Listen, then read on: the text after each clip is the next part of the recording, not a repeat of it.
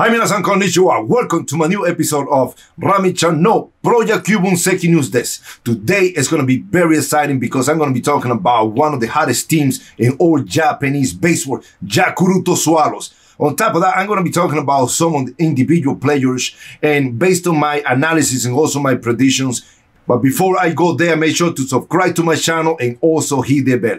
3, 2, 1, Yorokonde! Gets!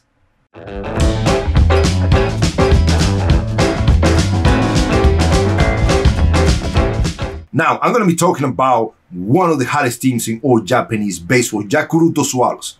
Yakuruto Swallows already play 117 games, record of 59 and 42 with 16 tie games and 26 games left.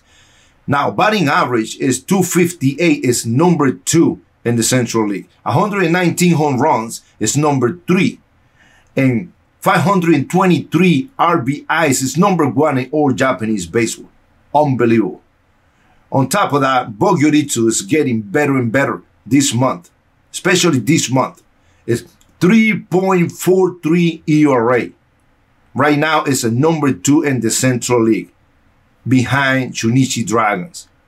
And also, 66 stolen bases, number 2. So when you look at all the numbers, they're top 3 in all categories. Unbelievable. Yakuruto Swallows is putting up great numbers under the manager, Takasu Kantoku. Takasu Kantoku has done a tremendous job right from the beginning of the season until this point. Unexpected. Nobody expected Yakuruto Swallows to be where they are right now, but they have done a tremendous job, and that shows that the reason why is because Takasu Kantoku is using this very, very good strategy and how to use his players. Yakuruto Swallows is in the first place at this point. And if the Yakuruto Swallows keep playing like this, Yakuruto Swallows can separate from Hanshin Tigers and also from the Tokyo Giants. But be careful because after a winning streak comes a losing streak. So Yakuruto Swallows has been playing great baseball this month, but they haven't hit that losing streak yet. So hopefully it continues that way because Hanshin Tigers is like right behind them. And you never know with the Tokyo Giants. Now, Yakuruto Swallows this month, I mean, they're 12 and 6 with 5 tie games. I mean, they are right now on a 8-0 with 4 tie games so far. These 12 games. Unbelievable. They're playing unbelievable.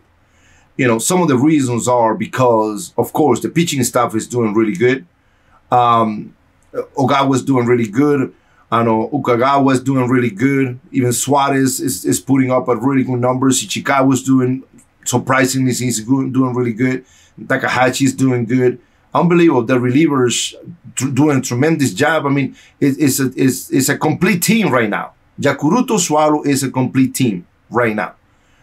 When you're talking about the lineup, we're talking about Shiomi, one of the best leadoff men in all Japanese baseball right now at this point.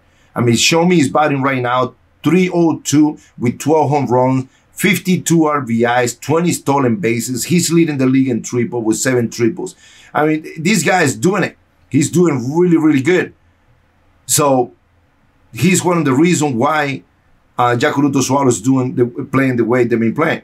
On top of that, power hitters, Yamada has done a tremendous job, 275 at this point. He got 31 home runs and also 82 RBIs at this point. Really good. And then we're talking about one of the best hitters in all Japanese baseball. This guy is legit. I said it right from the beginning, and I predicted him to hit 40 home runs. He's like right there, all right? Murakami right now at this point, 284. 284 with 38 home runs and 100 RBIs. First of all, congratulations on getting 100 RBIs. I mean, it has been unbelievable. But I'm not surprised because Murakami has that ability. And he's going to continue. He's going to do it for many years to come, get 100 plus RBIs. Now, Gaikokujin guys are doing also pretty good.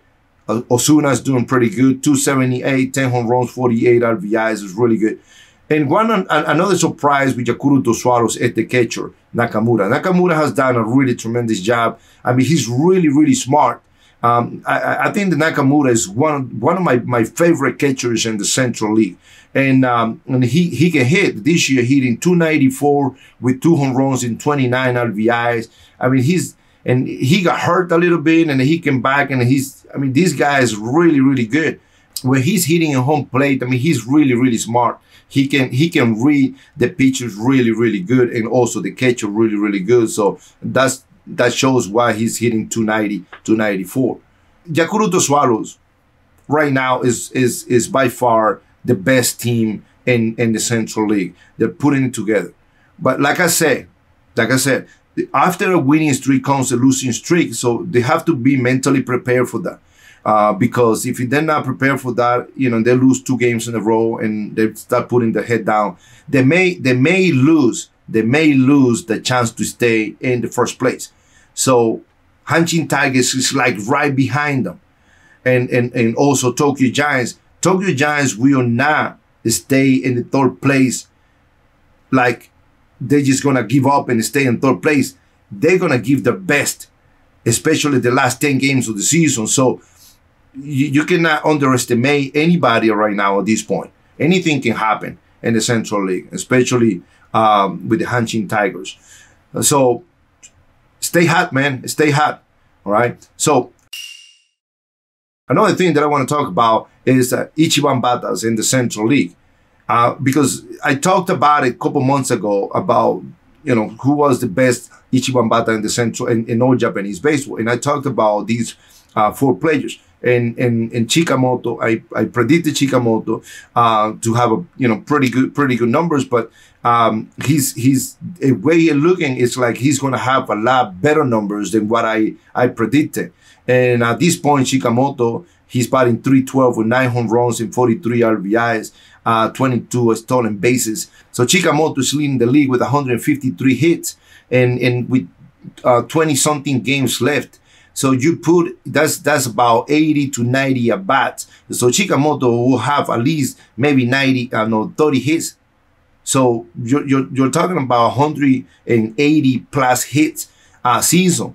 And then if he does that, his batting average is going to be up. And you're talking about maybe between 315 to 320.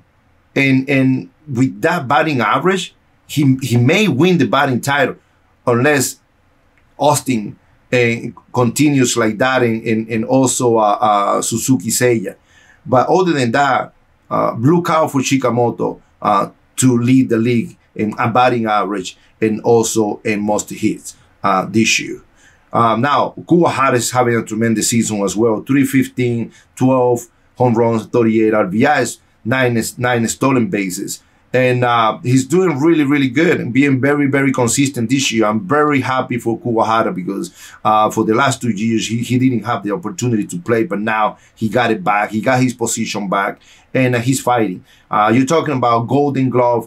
He's my favorite. Kuwahara is my favorite to win the Golden Glove this year.